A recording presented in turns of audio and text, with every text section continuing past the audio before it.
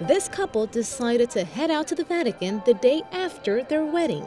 Catherine and Andrew are from Ireland, but they got married in Rome because it's here that their love story began 6 years ago. I was here in 1998 with a group.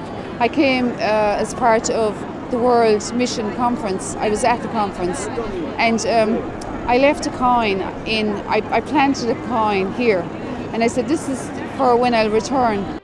And so, just like the movies, she came back to the Eternal City, and what happened next forever changed her life. I was hoping to meet somebody then. For many, many years, I prayed and prayed and prayed and prayed.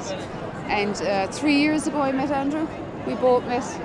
And we do believe that it was God that brought us together.